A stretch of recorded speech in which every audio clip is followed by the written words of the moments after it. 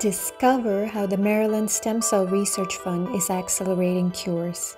My name is Luis Garza, and I'm an associate professor at Johns Hopkins University School of Medicine.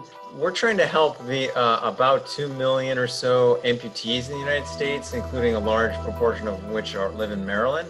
We were really excited about the opportunity to try to help those with limb loss and help the wounded warriors, for example, where it's really inspiring to try to give back to the people that have given themselves so much for our country. There have been tremendous advances in prosthetics and prosthetic design that have helped those with limb loss use their prosthetics more frequently, but they're still limited in their use because of pain and discomfort, and as well as skin breakdown that can occur because the skin at the stump site wasn't really meant to bear weight. The way we want to address this problem is by partnering with the Maryland Stem Cell Fund to try to use cellular therapy to help these people. The way our therapy works is there's been a lot of really important basic science that's been done in developmental biology that defines how our skin is different and our tissue is different in all the different places on our body.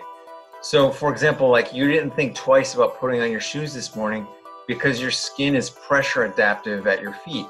There's some special cells called fibroblasts that are location specific and help to give the features of that tissue. When we have an amputee, we take a biopsy from any existing palm or sole, and we carefully culture out the right cells that we think help give that tissue its special friction responsiveness and pressure responsiveness. We grow them up in a lab at the Hopkins campus, and then we do a lot of testing to make sure it's safe based on rules from the FDA and our IRB.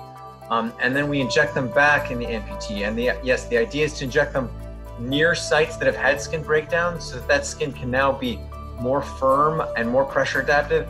We first started off with tests on normal subjects where we would inject cells into them and then do a biopsy to remove what we injected and see how it changed the tissue.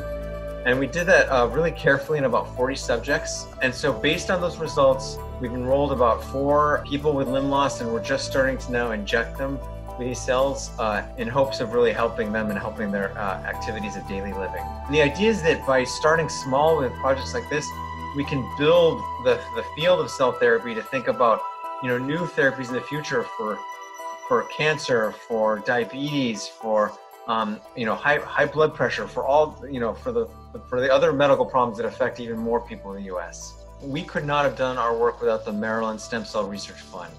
Anything that requires a real breakthrough is risky and requires time and investment. And it's not common that people can really give that investment, but the Maryland Stem Cell Research Fund really tries to take the long view of saying, how are we going to make Maryland a hub for tomorrow's medicine so that we can not only help the citizens of Maryland, but also the economy of Maryland by creating us as leaders in the field that can be the medicine for not just even Maryland, not just the US, but even the entire world. Accelerating today's stem cell research into tomorrow's cures.